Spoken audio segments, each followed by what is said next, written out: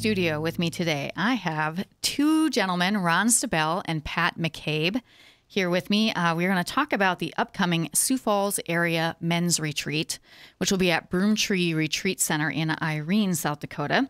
We wanted them to come in and tell us about this retreat because it is something that's growing, and they want to get as many men involved as possible, as we can cram into the room that they're having the retreat in, I think. So welcome, gentlemen. Thanks for being here with me today. Thanks for the opportunity, Renee. Yeah, you bet.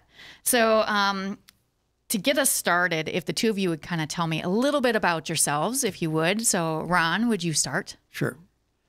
Well, I'm a member of Holy Spirit Parish, have been since 1996. Mm-hmm. My wife and Virginia and I have 6 children, 9 grandchildren, and 3 great-grandchildren. Oh, you're busy. I'm a financial representative for Principal Financial Group here in Sioux Falls. Mm-hmm. Okay. And you are in Knights of Columbus, too, if I remember right. Is Knights that right? of Columbus yeah. at Holy Spirit, yes. Yeah, good. You're very involved, if I remember. Yeah. Yes, I am. Because we go to the same parish, so I see Ron around. All right, Pat, how about you? Yeah, I'm also a member of Holy Spirit Parish. Okay. I've been in town 6 years now. I grew up in the Twin Cities. Okay. Ended up working in central Minnesota in St. Cloud. Met my wife there. We both were transplants to the area. Okay. Got married, started our family. We have 3 daughters.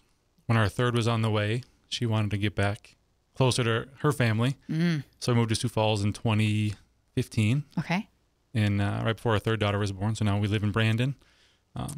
Been at Holy Spirit the entire time. Joined the men's group as soon as I got to town. Mm-hmm. Ron actually provided me the invitation to join the group. Yep. And in that time, I've been more involved with the group and with the retreat. And happy to see this thing grow into where it is today. Yeah, yeah. How are you guys liking Sioux Falls? Brandon, Sioux Falls, both. We love it. Good. When we decided to move, it was a discussion of we want to move close to one side of the grandparents. Mm-hmm. Sioux Falls was kind of an easy winner. Yep.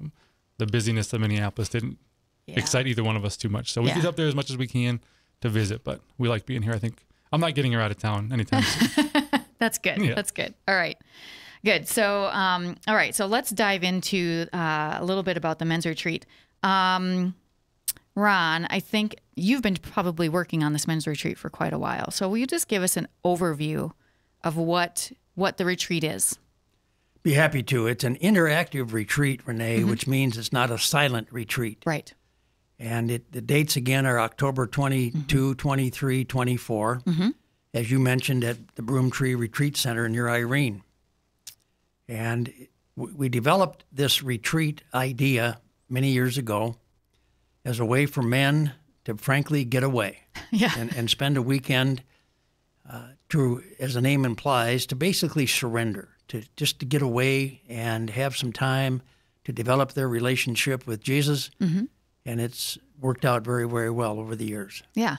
That's a great way to say that, is to give men kind of a break, because a lot of times husbands, fathers work pretty hard. They feel obviously a lot of responsibility for taking care of their families, and they need a little time, a little break. And it's a great way to do that, spending time with God instead of just maybe, I don't know, at a football game. Football games are great, but God's great too. I probably didn't help your description much, did I? No, that hits the nail on the head pretty much for most guys. Yeah, yeah. So how did this get started? Well, 11 years ago, mm-hmm. when we started our men's group at Holy Spirit, a group of us decided later on that we needed to have a way to get away. Mm-hmm. Broom Tree was right there at mm-hmm. our disposal, and we decided we were going to see if it would work. And so we began to recruit men and had success doing so, and it's been ongoing now for 10 years. Was it a pretty small group at first? I think the first year we probably had 50 guys show up. Oh, geez, that's actually pretty good for the first year. Yeah, we have some enthusiastic men's group members who reached out to a lot of guys. Yeah. Is it a mix of ages usually, or do you find it to be kind of one area as ages? Pat, what have you seen? Because you're younger than Ron. If you're not watching the video, Pat is younger than Ron. Just a little bit. So it is. It's a wide range. we've had guys in their 20s and then guys in their 70s and I think maybe even 80s. Okay. It shows, I think, the breadth of what men are desiring in the fact that whether they're at home with young kids or their kids are in college or their kids are growing out of the house with their own families, every stage of life, men are looking for a way to, like Ron said, take a step back, get away, and focus on their faith. So Right.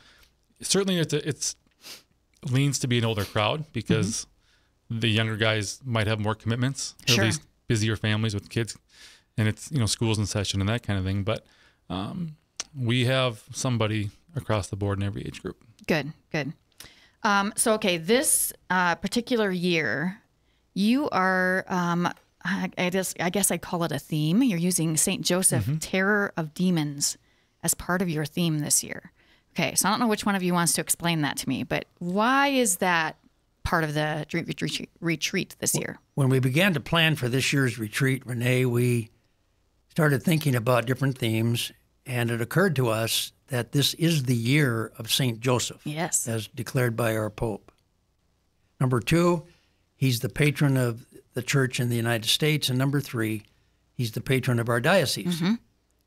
And so when I approached our retreat master, Deacon Ralph, with that theme, he came back with Terror of Demons. It may be obvious, but men have a tendency to need to fight off the devil. Sure. And St. Joseph is the terror of demons. So we built around that theme to help the attendees learn more about St. Joseph. Right. As we all know, he never said a word in Scripture, Yeah. but he was an incredible model for men. Yeah. I think, to expand on that, the model that he was, like Ron said, he never said a word in Scripture, but all he did was all that was asked of him. Right. To protect the Lord, care for his wife, raise the Christ child. So as a husband and father, any man at this retreat, what better role model there is there to look to than a guy who not always knowing why, but followed the direction that the Lord was giving him without question. Right. Sometimes probably fearful, Oh, but yeah. he still did it.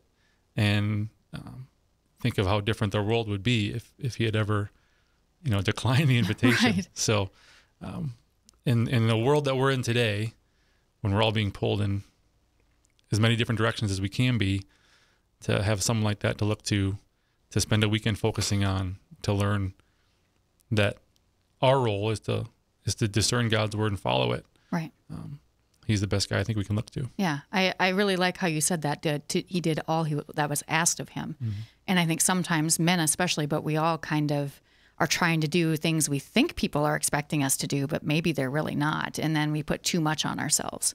So listening to what God's will is for us and trying to do that specifically, because he's going to have us do all the things we should be doing anyway, if we are listening to him. So, okay, so you have Deacon Ralph Pollo. Did I say that right? Yes. Okay, good. Yes. Deacon Ralph is going to be leading the retreat. Who is this guy? I have never heard of him. Go ahead, Patrick. So he's led a retreat before. Okay. Before I was able to be at the retreat. But he's a dynamic speaker. He's out of Texas. He started New Evangelization Ministries, I believe okay. it's called, with the goal being to re-evangelize the faithful. Kind of like we were just mentioning, we're in a fight for our faith every day in today's world. And he wants to bring that fight back to the faithful, to, fight off the devil, become faithful, become followers, discern God's word, and, to share the truth of the Lord and to serve Christ. Yeah. Yeah. So he sounds like an interesting guy. He's a very interesting guy. He's very forceful in a kind way. Yeah. But as Patrick mentioned, this is his third time to be our retreat master.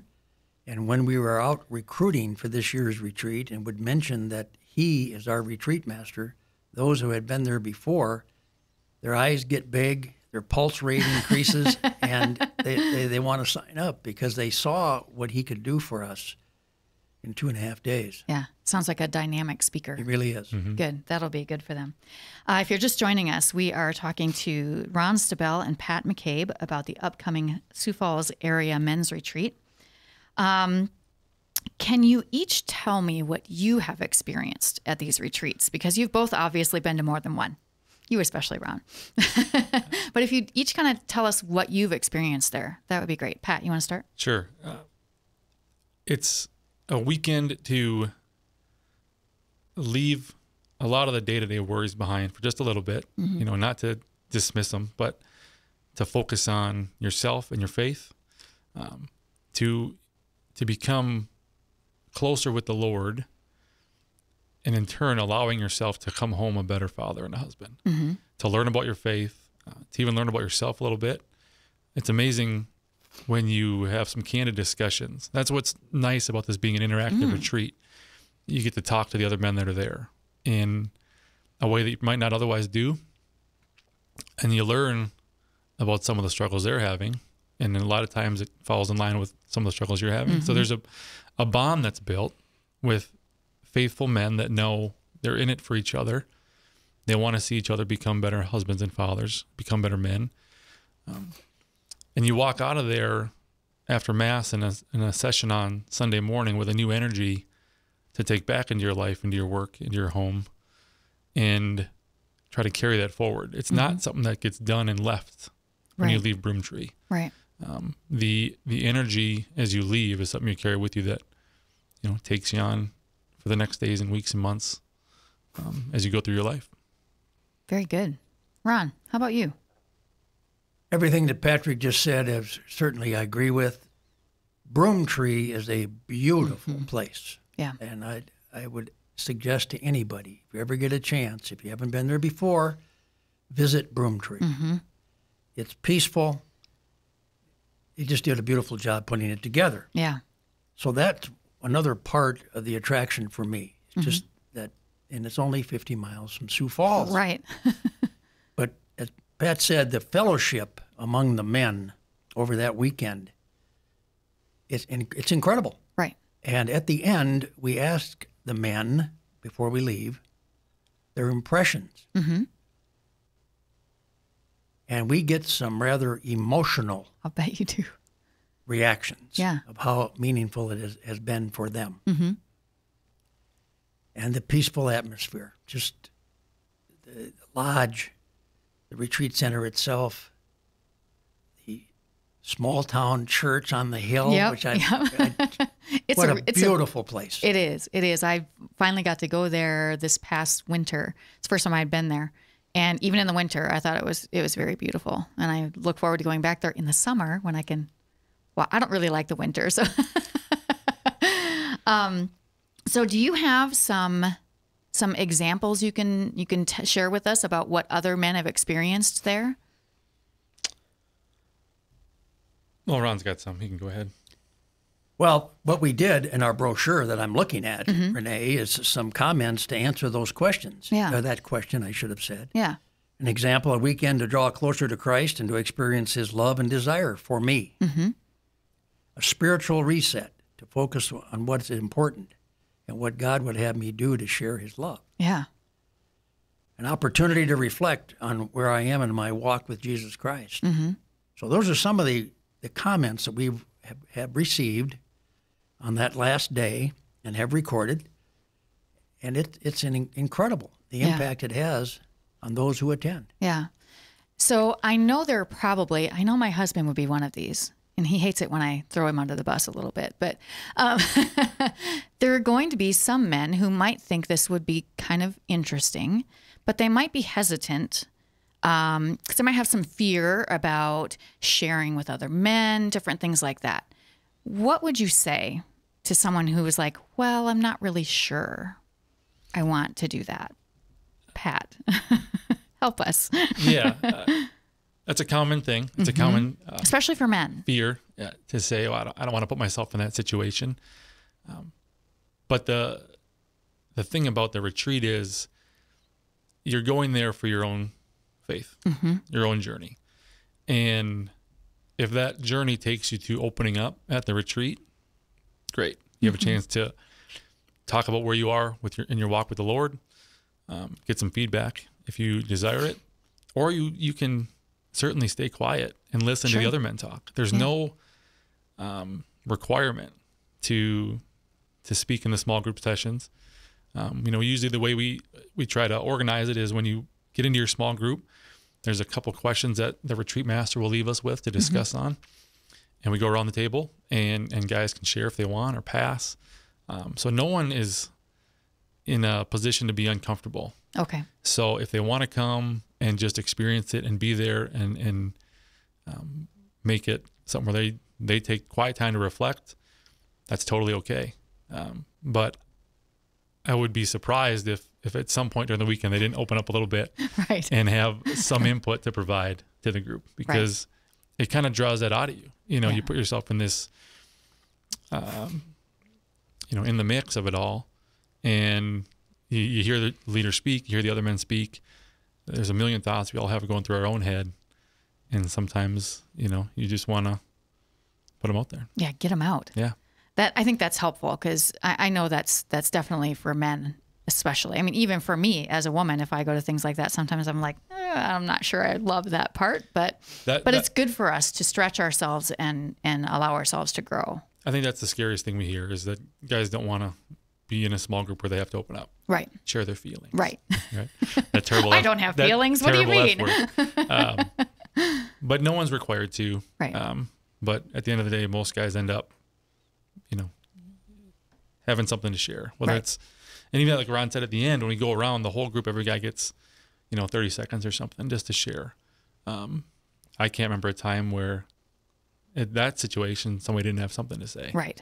Right. They always have some reaction that they want to provide. And we remind everyone at the beginning of the retreat, and again at the end of the retreat, of the 11th commandment. What's said here stays here. Okay, good. I was like, I don't know what that commandment is. And we made it up. That's a good one. Yeah, of course. Yeah. So that everyone knows they can open up. Right. And not have the fear of somebody going back home saying, you know what this guy said? Right. Right. That's perfect. So you both have been a part of this for at least several years. Can you, and maybe you've already said it, but have you seen a change in your own faith life from going to this retreat, even being part of the men's group? Absolutely. Not that my faith is perfect and strong every day. Right. But it's easier to get back on track when there's a deviation from the path. So, putting yourself in the mix and immersing yourself with other men that are, fighting for their own faith, we're gonna be tempted. We're gonna have sin, but the idea that what path was I on, and getting back there a lot quicker, sooner, with more ease, that's the biggest change. My faith is stronger. I think I'm closer with the Lord than I have been. Not perfect, but there's a place to go back to. Yeah. That's a lot easier to find. Yeah. That's a great way to describe that. Ron, how about you? Well, it's just absolutely helped me grow in my relationship with Jesus Christ. And to also have more, if you will, a defense against the devil. Oh, yeah. And we mentioned putting on the armor of God. And we're in a fight. We're in a war. We are. And we're not going to let him win if we can help it. Right. So that's been very meaningful to me. Good.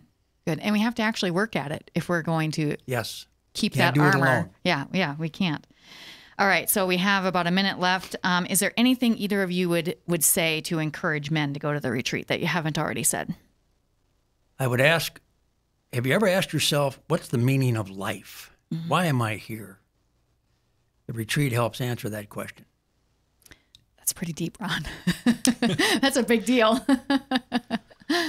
I just think if your faith is something that is important to you, but maybe you haven't made it a priority, take the time to devote a weekend to it, and give yourself a chance to see what happens when you focus on it. Yeah. For 3 days. Step away from the rest of what's keeping you busy, and just give yourself a chance to be one-on-one with the Lord for a while. be in some silent prayer, be with other brothers, and see how the weekend changes you a little bit. Yeah, that's great. Okay, so how do people sign up or get registered? How do they find out more? How about that? HolySpiritSF.org. Okay. There is a link on the website to sign up. We are about 55 guys registered. We can still handle a few more. Okay. We have private rooms and a cabin. The private rooms are actually already sold out. Oh, boy. So there's plenty of room in the cabin bunks. It's a very, what's the word I'm looking for? Rustic? It's rustic. It's a quaint setting with you and your brothers on the bunks. But yeah, HolySpiritSF.org. It's $175 for the weekend. That covers all your meals. That covers room in the cabin. All you got to do is get yourself down there. Yeah, great. I believe I went on Holy Spirit's website and I couldn't find it right away. So I think it's HolySpiritSF.org/men's-retreat, right? That will get you there right away. That will get you directly there. Yeah. Otherwise, it's on. I can't remember which tab it was. There's a tab that it's yeah. on. Yep. So men's-retreat will get you straight there. All right. Thank you very much for being here, you guys. I hope the retreat goes very, very well. And I hope Deacon Ralph is awesome again. Thank you, Renee. Thank you very Thanks much. for the opportunity. You're welcome. All right, next week we will have Father Andy Young on with us. He's going to talk about his experience in Afghanistan as both a soldier and as a military chaplain in the years he was there, almost the entire time since 9/11. And we'll get a chance to talk to him and see what his experiences were. That is it for us today. Hope you'll join us again next week for more Catholic Views.